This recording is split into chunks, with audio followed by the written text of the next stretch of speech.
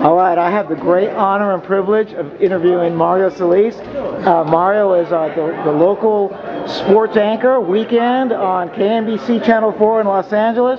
Man, I've been wanting to talk to you for a while, and I just want to thank you, number one, for giving us this opportunity. All right, thanks for the chance. Thanks. I don't know if you remember or not, but the first time I met you was right after Bernard beat Oscar de la Hoya, and we were up in Burbank, and there was only like 4 of us there, and I was like, whoa, this is awesome, man. Yeah, that's right. Do you remember? What a special night that was. And now here you are on Versus, working with Bernard exactly, side by side. Sitting side by side with Bernard. You know, he's obviously the middleweight king. He's also an incredible promoter, and now also commentating the fights. You know, so he puts on one hat, takes off the other, so it's really kind of a treat working with him. I mean, his knowledge of the game, of course, is incomparable, but he's getting better and better at, you know, putting everything together, putting it into words, and just kind of encapsulating everything. So when you interviewed him that day, was there ever a thought in your mind that there you would be sitting on a Golden Boy Versus? I mean, you got the whole deal going. Well, you know, it's a small world. We've done a lot of work with Oscar, with Boxeo de Oro. We did a lot of work with HBO Latino, right. And so, you know, this is just kind of it's an offspring, so to speak. It's a good relationship with Oscar and his crew. So now that Oscar and Shane and Barrera and everyone else is working together, you know, it's just we're just part of the family, I guess. Tell us about the opportunity with Versus and Club Nokia and Golden Boy and how that's going for you. Well, you know, I think it's a great marriage. It's in LA. A beautiful venue. It's intimate. The crowd kind of gets into it. It's clubbish. It's a little bit different. HBO tried to do something like this in the past, but you know, that format didn't really work. I think in this case it does work because of the proximity to the ring.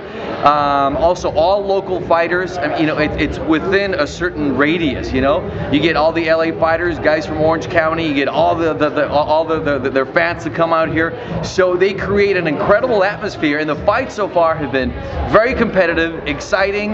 You know, Charles Huerta, Ramos, Rodelas. I mean, you got all these guys, prospects that they needed a platform, and this is a perfect place to put them. I agree. These fighters, these young kids, needed a street, an avenue to show their wares, to run down, and now they got it. And man, I can't think of a better guy than you to be up there, man. I see you all the time on the LA broadcast, and right. It's marvelous. Now, we're here in LA. I'd be remiss if I didn't close with the show this weekend at the Staples Center. Tell me how you're going to be involved with that, and do you have any thoughts either way on the fight? Well, we're involved simply by virtue of covering the fight. I've been kind of following the workouts. I talked to Chris a couple of weeks ago. You know, he looks very confident. He was up there kind of showing us his moves and whatnot. You were there as well. I just I don't know. Obviously, he's got a chance, but the Klitschkos, you know, they've just made it a habit of continue to conquer titles and run over the opposition. My heart is with Arreola. My money would have to be with Vitali. All right. Well, you know what? We're living in a perfect world, man. We're in LA. We got the heavyweight championship of the world.